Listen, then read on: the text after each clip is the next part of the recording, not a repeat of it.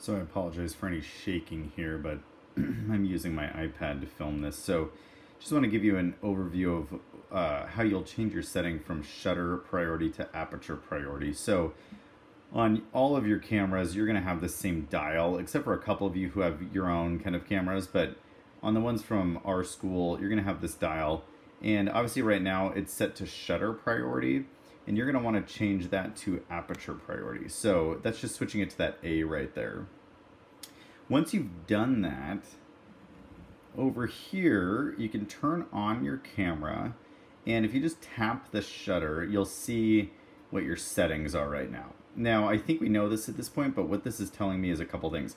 Number one, my shutter speed right now is 3 seconds, which is super long. Number two, my aperture is f-stop 18, which is a very closed aperture.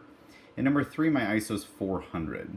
Now in this assignment, I'm going to give you a specific ISO, and what I want you to do is mess around with this aperture priority. So you'll notice if I change this dial in the front here, that's actually adjusting the aperture. And you notice how both of the numbers are changing, but what I'm actually controlling is this number over here by rotating this front dial.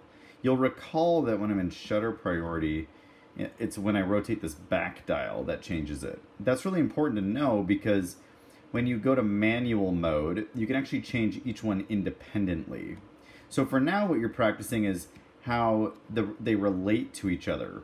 Now what your camera is going to try to do in aperture priority mode is give you an appropriate exposure, so one that's a balanced exposure. So right now, if I'm at f5, you notice that my shutter speed is 1/4 seconds, which is still pretty slow. So I need more light. So I have a couple options to get more light. Number one, I could go to a brighter place. Right now I'm at my desk, so it's pretty dark. So I could go outside, get more light. I could also bring in a light. I could bring in some kind of thing that would create more light. Or I can increase my ISO. And remember, your ISO button's on the back of your camera. So let's say I increase my ISO to 2500.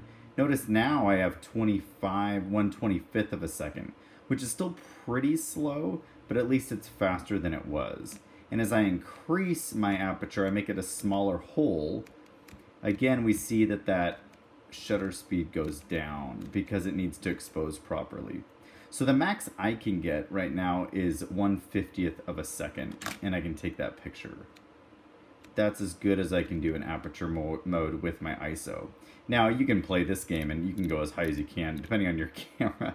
Mine goes to ISO 25,600, and you'll notice that that shutter speed goes way up. The thing you're sacrificing there is I'm going to get a really grainy picture here. So that's the danger of going that high. And obviously on my camera, it's a little bit better than some of the ones you have, so it's going to be less noisy, but you just want to watch out. You really don't want to go above ISO 2500 on your cameras if you want a really clear, good picture. And generally, you want to stay lower. You want to be down at like 800, somewhere in that range, and just find more light. That's the key thing.